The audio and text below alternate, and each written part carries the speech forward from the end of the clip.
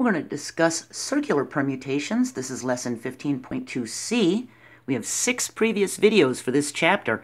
If you haven't seen them and you become lost or confused, just click the description to watch them and catch up.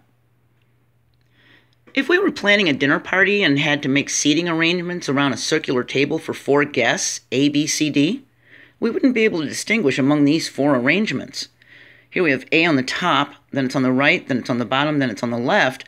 But if you look, B, C, and D are still going clockwise around from where A is. It's because the table's a circle. One way to think about the problem of circular permutations is to fix one of the objects and then consider how the other objects are arranged with respect to the fixed object. For our 4 guests, suppose we fix guest A into one place, then arrange the other 3 guests. So here we have A always on the left, and we're going to change B, C, and D. Here B is on the top, and then we have C, D, and we change it to be D, C. Here we have C on the top, we have B, D, and then change it to D, B. Here we have D on the top, and then B, C, and C, B. There's 6 circular permutations for the guests. And before we fixed guest A, we had only 4 permutations. So here's our theorem. The number of circular permutations of n objects is n factorial over n, or we could say n minus 1 factorial. We can find the number of permutations of 5 people around a table. We just do 5 minus 1 factorial, which is 4 factorial, which is 24. We can find the number of circular permutations of 6 people. 6 minus 1 factorial is 5 factorial. That gives us 120. We can find the number of permutations of 8 numbers on a spinner.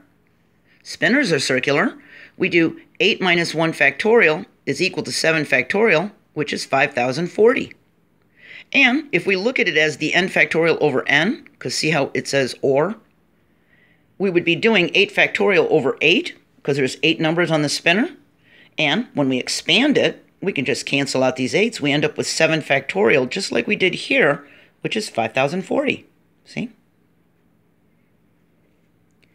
How many ways can 10 cheerleaders be arranged in a circular pattern? We do 10 minus 1 factorial, which is 9 factorial, which is 362,880.